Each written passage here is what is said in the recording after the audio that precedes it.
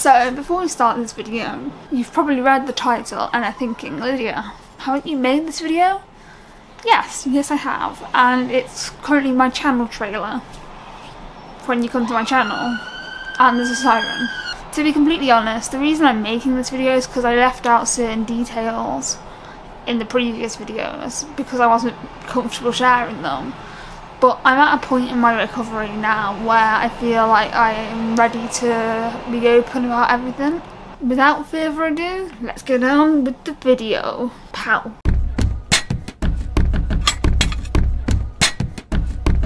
Like many others, my story starts in my childhood. To be blunt, I was abused by my mum, which hasn't helped my mental health as an adult. I was kicked, hit, slapped, shoved on the floor, emotionally abused. I was basically treated like an emotional punch bag. At the age of 5, I was sexually assaulted by mummy's friend. When I was 6, 7, I started self-harming, which, thinking about it now, is an incredibly young age to actually start doing something like that. When I was around the age of 8, I started to experience hallucinations, which at the time I didn't know was hallucinations. Hallucinations that I had was fireworks and colour blocks that I could control with how I blinked. So around the age of 12 I developed anorexia. I struggled with that until I was 18. I struggled a lot with my weight.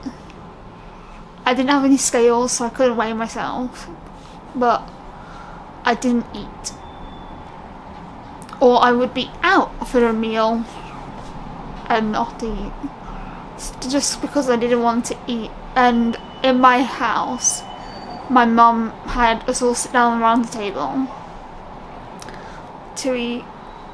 Then when I was 13, I had a manic episode that landed me on a section. I was really unwell with it. It was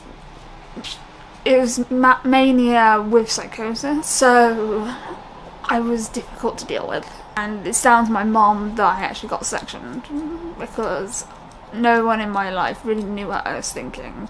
I went from being this super depressed teenager who was being bullied to this euphoric, happy, cheery, bubbly version of me, which is not me at all.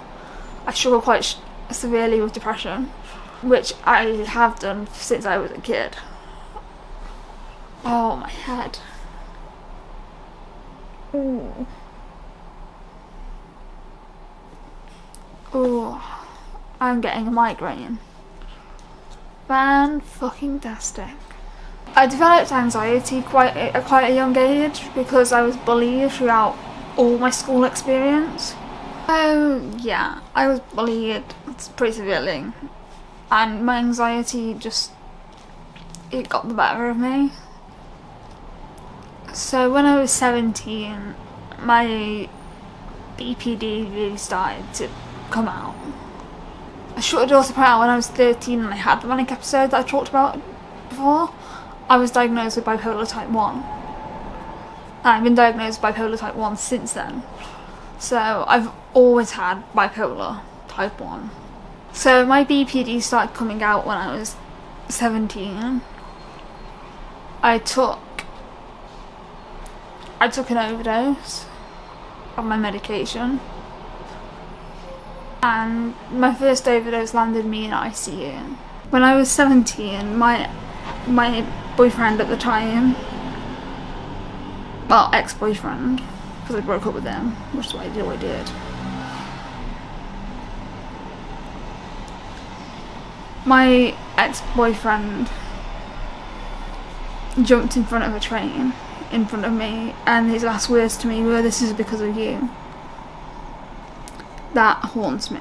That was the main trigger for my PTSD. When I was 20, I started going out drinking with a group of friends I'd made, and drinking led to cocaine. I've made a video on my drug abuse story, and I don't want to go too much into it in this video, just because I'm trying to keep it as the least amount of triggering as possible. I fell very heavily into the use of cocaine, and it made me ill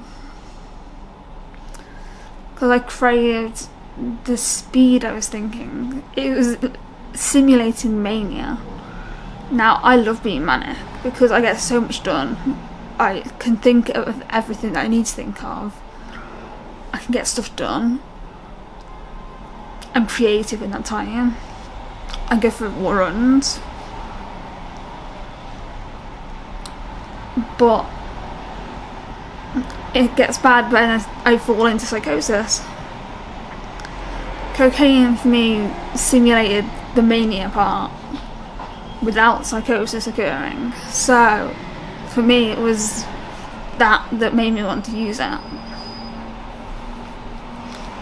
And probably also the fact that it's very addictive.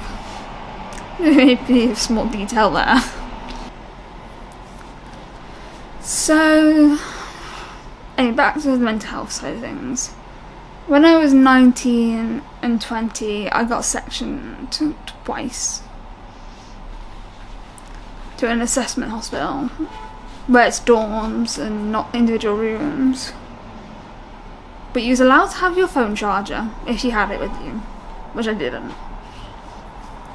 Now, something else that happened in 2018, I was 20 at the time, was I got arrested. Now, let's talk about this for a minute. I called the crisis team for help because I was suicidal. They called the police. Police turned up at my flat, arrested me, took me to custody, put me in a self-harm suit, in a self-harm cell, with glass, like, you know, it's like a fishbowl. Got refused bail because of risk to self, and then got put on section 2. So, yeah. In court they used my custody record and they got all charges against me dismissed. When I was 20 I was diagnosed with depersonalisation and derealisation because I couldn't stay focused on anything. I was zoning out. Things would move, like shape-shifting. People I saw weren't the people that were there. I didn't recognise myself in a mirror. My reflection is not my reflection. It was just I was traumatised. I can't explain it any different than that. So moving on to why I left at university. Now, I was originally a student at University of Central Lancashire, and honestly it is the shittest university I've been to.